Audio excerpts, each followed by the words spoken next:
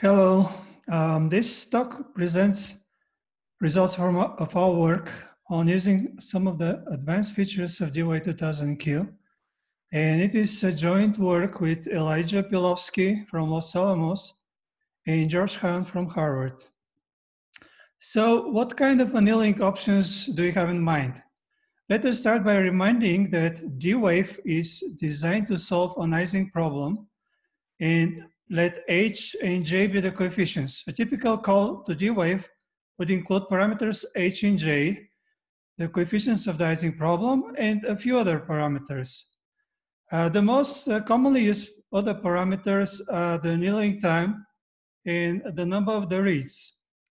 Other parameters, a couple of dozens of them, are less often used, and for many of them, there is limited information and guidance on how to make the best use of them.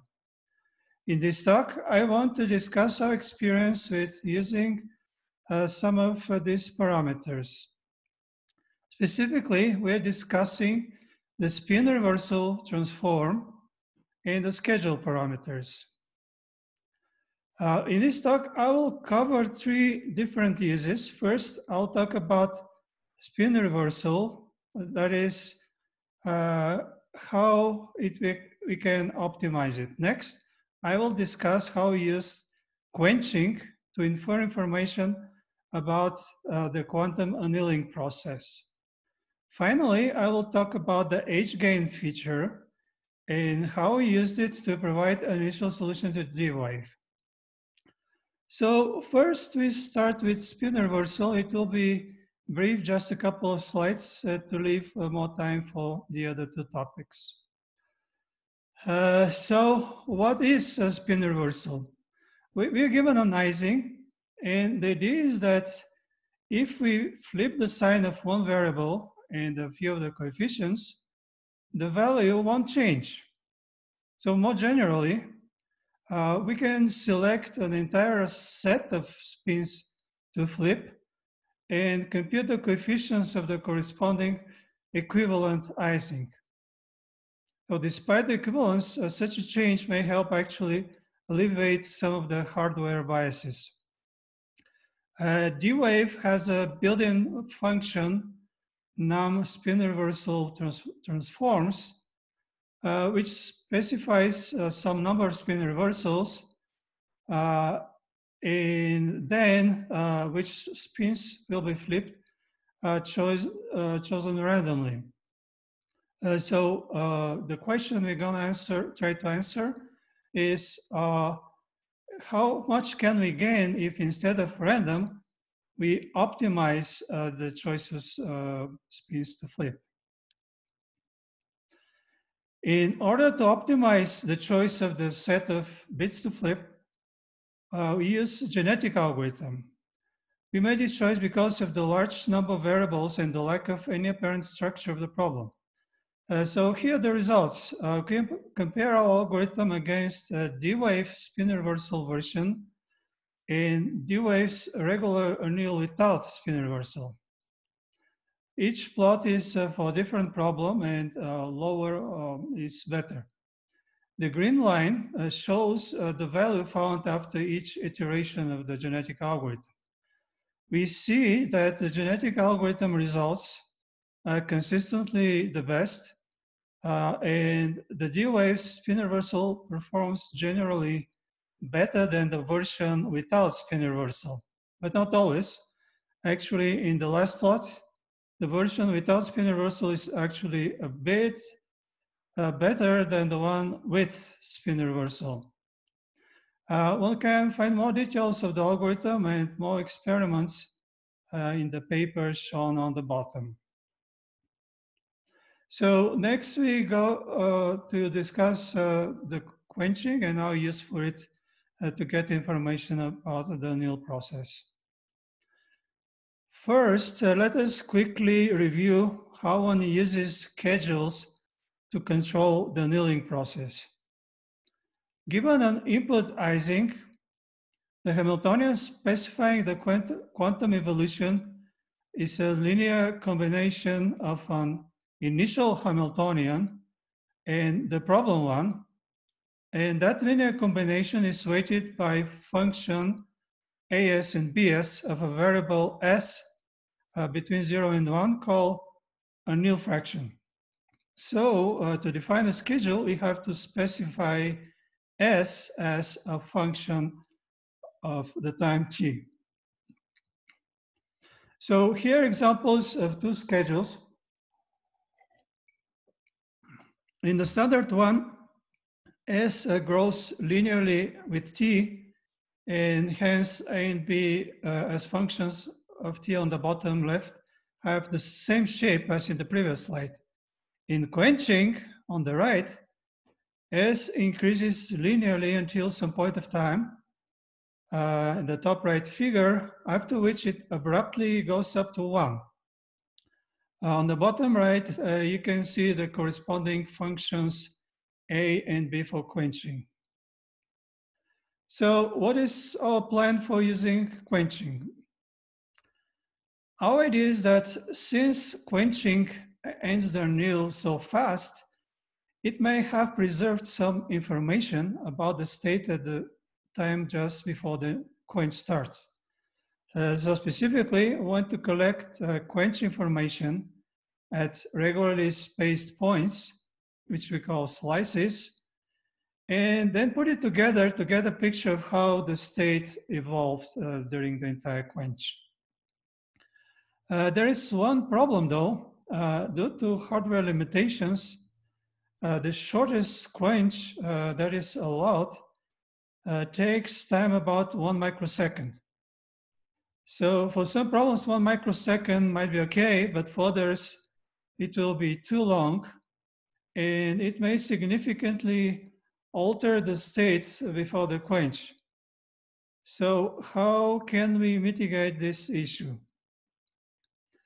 The idea is, since we are not allowed to decrease the time of the quench, we could possibly slow down the annealing, meaning to choose icing or Kubo problems for which annealing takes much longer than 1 microsecond to produce some good high quality solutions.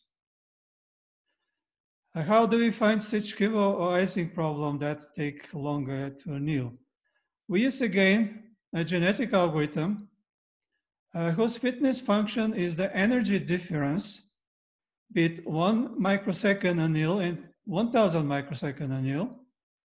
So to produce problems with desired properties. Okay, so in the figure on the bottom, we illustrate the effect of the optimization.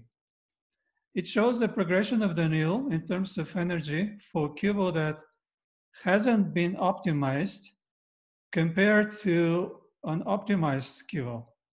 So as you can see, there is a clear difference not only in the amount of energy improvement, but also in the features and the details we can observe on the plot. So here are some slicing results. The top row figures are the results for a chimera icing problem, which is an icing problem whose structure conforms to the chimera graph. And the blue line on the left shows the average energy, and the red one on the left plot is the minimum energy. In the top right, the evolution of the Hamming distance is shown for the same type of graph. So here the Hamming distance is defined as the number of differences between bit values in two adjacent slices.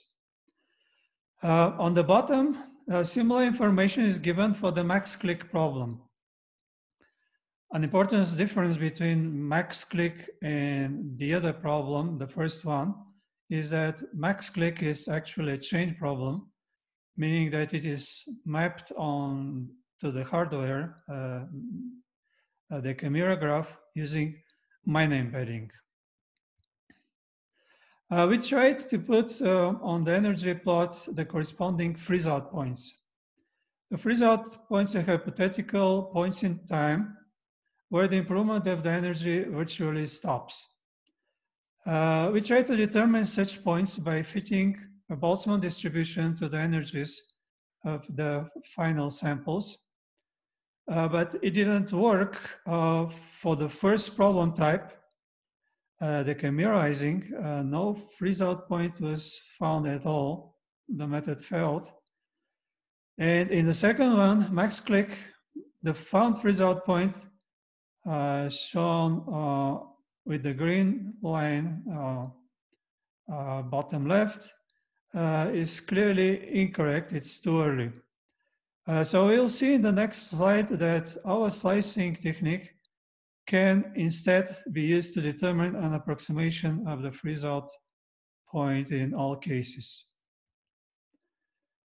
And so we can compute a point we call a quasi-freeze-out point based on the slicing plot by fitting a degree 1 spline to it.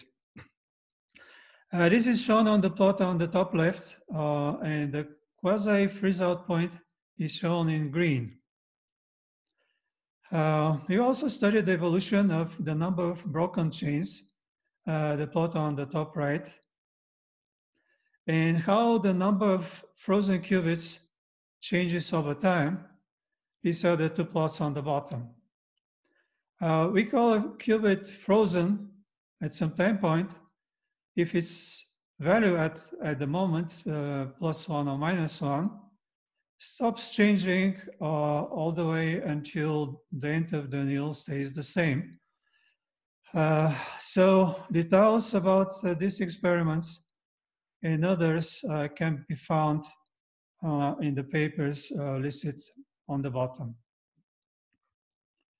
Okay, finally, we'll discuss the H-gain transform for planting an initial solution. So first, what is H-gain?